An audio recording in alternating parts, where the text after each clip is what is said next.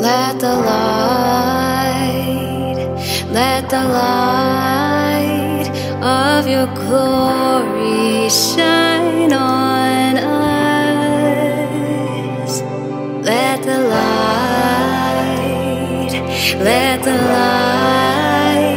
of your glory shine on us. Let the light of your glory shine on us. Let the light of your glory shine on us. Spirit, come, Spirit of the living one, come move us again, come shine on us.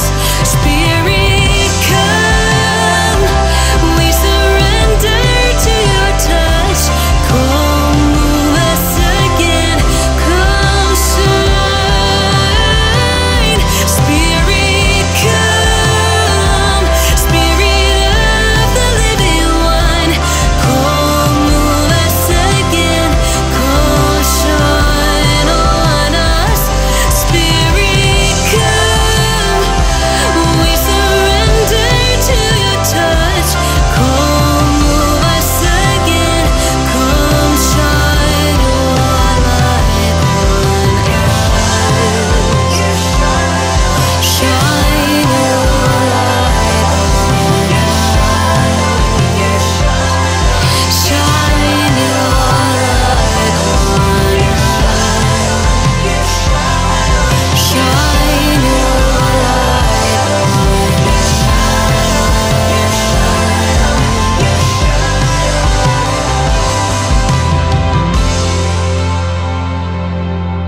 About every 3 weeks, I take my son out, Cameron, to run. He's a runner at the high school. It's his senior year.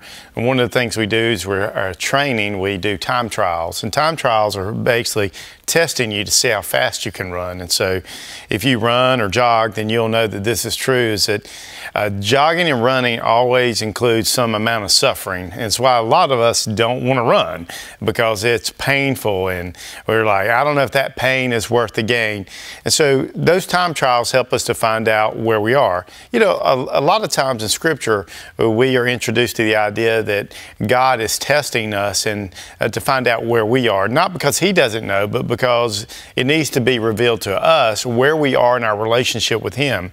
And one of the ways that that happens throughout Scripture is through suffering and pain that we go through, trials that we go through. And so today, as we look at Peter's words to us, there's about 4 sections in this letter that he writes that cover the topic of suffering. And so as we begin this next section in chapter 4, verses 12 through 13, we're going to take a look at the purpose of suffering and our response to it in our life. So let me read to you 1 Peter chapter 4, verse 12 and 13. Beloved, do not be surprised at the fiery trial when it comes upon you to test you, as though something strange were happening to you. But rejoice insofar as you share Christ's sufferings, that you also rejoice and be glad when His glory is revealed. So let's dive into that and see if we can be encouraged today. Maybe you're going through some difficulty. Maybe you're going through a trial. One of the first things that I love about this text is it starts off with beloved.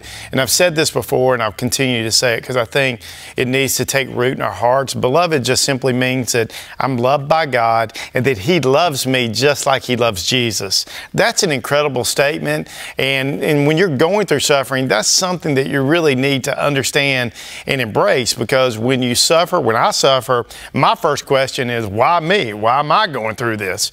So as we think about this text, don't forget that you're loved by God and that He loves you just like He loves Jesus. And so he says, the command here is, do not be surprised at the fiery trial when it comes upon you to test you. And so the command is, don't be surprised. Don't get caught off guard. Don't be ambushed by your difficulty. Don't be ambushed by the trial.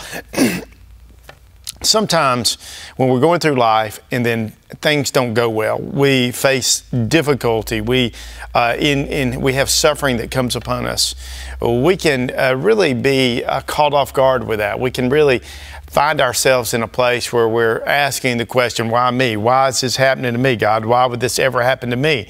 And so he says, look, don't be surprised. Like, don't let it catch you like totally unaware that you're going to go through difficulties. There's a reference here he makes at the fiery trial. I don't know for sure that Peter has this in mind, but I think he probably does have this in mind. If you go back to Daniel 3, there's an incredible story of the three men, Shadrach, Meshach, and Abednego, who get thrown into the fiery furnace. And I believe that Peter probably has this in mind, writing as a Jew who's following Jesus. And he says, the fiery trial. They went through an actual fiery trial when they did not bow to Nebuchadnezzar to worship him. And then he threw them in a fiery furnace, and then Jesus was in the furnace with them. That moment was a test of their faith. It was a test of their commitment. And in response to Nebuchadnezzar, he's like, if you don't worship my statue, if you don't worship me, you're going into the furnace and you're going to die. And so they said, look, our God's going to save us, but even if he doesn't, we're not going to worship you. And they stood strong, and that was a test of their faith. That was a test of their relationship with God. And so one of the things that we discover as we read this text is sometimes we have to go through those fiery trials ourselves, just like Shadrach, Meshach, and Abednego had to go through. Now, our test may not be exactly their test, and my test may not be your test, but all of us will get tested. We will all have time trials at some point to help us to discover where we are in our relationship with God. So don't be surprised when this comes upon you. It's if you were in school, you would go to class and you would know some point in the class there's going to be a pop quiz, there's going to be a test, there's going to be an exam. Living life, you have the same thing taking place. You're going to have trials, you're going to have tests, you're going to have exams, you're going to have quizzes sometimes. Quizzes being maybe those little difficulties you go through, and then sometimes it's just like the final exams, and you go through these really difficult times. And so don't be surprised when this happens to you. As a matter of fact, he goes on to say, hey, look, don't think that it's strange, like something strange is happening to you, something that's out of the norm. Everybody that you know is going through these tests. Everybody that follows Jesus is going through these tests. It's not uncommon. And so you don't have to feel like, well, I'm the only one going through this. No, you're not. Anybody who follows Christ should not be surprised and think it's strange that they're going through suffering, that they're going through difficulties. As a matter of fact, Jesus over and over in the Gospels tell us, look, you will be tempted. You will be tested. If you follow me, you will be persecuted. That's not like if, it's just, hey, you're going to go through this. It's more a matter of when you'll go through them, not if you will go through them. And so as we think about this, we think about, okay, it's not strange. Jesus said we would go through these. I'm not an exception to the rule. So when I go through suffering, what should my response be? Now, this is, there are things in the Scripture that I find are really, really difficult to do. Some of the things, like, I feel like, hey, that's not really that hard to do. I do need Jesus to help me do this, but this is one of the things that I think, like, for me, and I think for you, to do this in the midst of suffering is just incredibly difficult.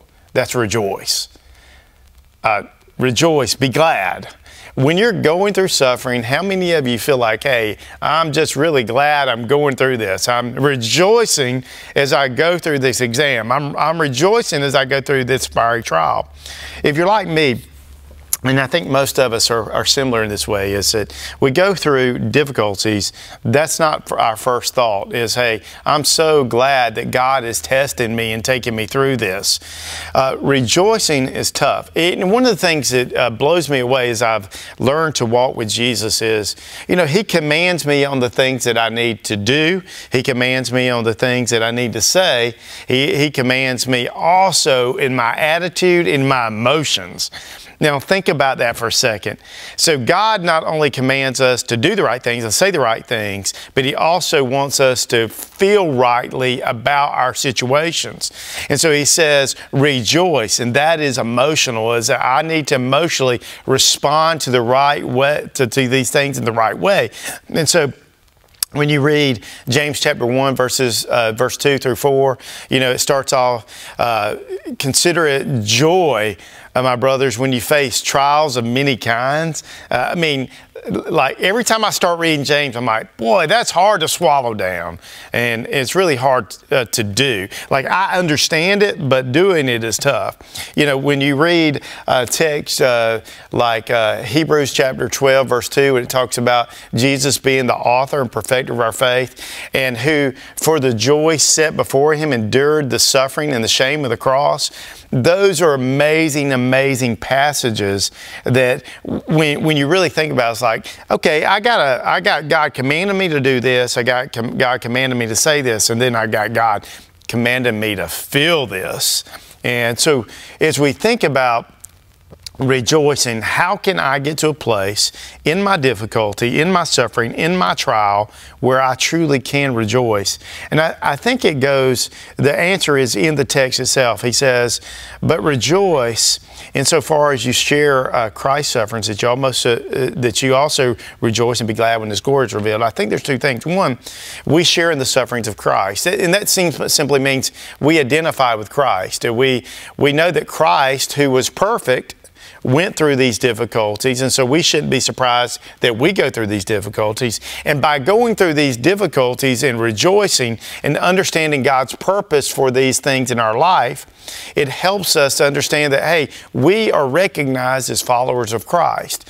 My response allows other people, allows even myself to understand that I am a follower of Christ. And so one of the things that suffering does in our life is it helps us to know, hey, we are in relationship to Jesus and we are living the life like Jesus. And so he says, hey, in the future, you be glad because glory is going to be revealed. That's why, like, when you look at Hebrews chapter 12, verse 2, and you think about Jesus being the author and perfecter of our faith, it says He endured the cross because of the joy set before Him. It doesn't mean that Jesus looked forward to the pain of the cross, because you remember, if He is in the garden, He was in pain and stressed out looking at the cross.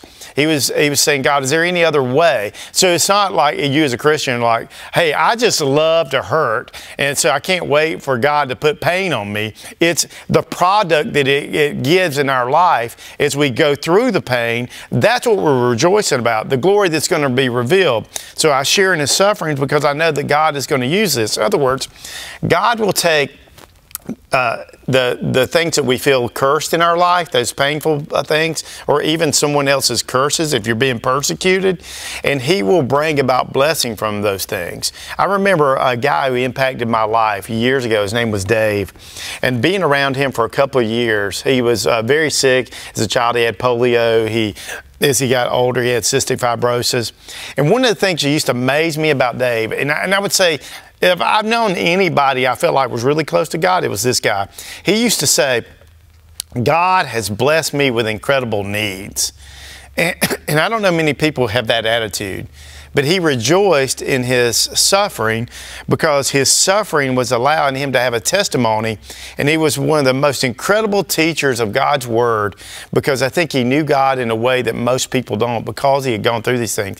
Those sufferings had caused him to have a really intimate relationship with God. And so those fiery trials that he faced, those curses that he faced, had now become his blessing. It was the reason that I met him, was because of all that he had gone through, had given him a platform to share the gospel with people.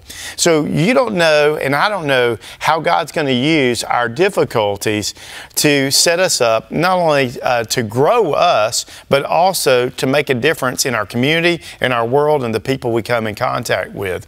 And so as we walk through this today and we think about this, how are you suffering today? What is your difficulty? What is the trial that you're going through, the exam? Have you thought to say, hey, what if I embrace this moment, not because of the pain, but because of the gain. And that's where I really think Peter's writing to us. I mean, if anyone knew about this, it would be Peter. It would be the other apostles who wrote these books in the New Testament. Jesus suffered, and all of those disciples suffered. So we shouldn't be surprised when we suffer. You know, success often causes us to forget God, but suffering always makes us feel like God has forgotten us. And so when you're going through suffering, God has not forgotten you. He is putting you through a test because He is at work in you so that He can work through you as we wait for the return of Christ. And when we see Him one day and we're in heaven with God, we'll begin to understand all the purposes of why God took us through that fiery furnace.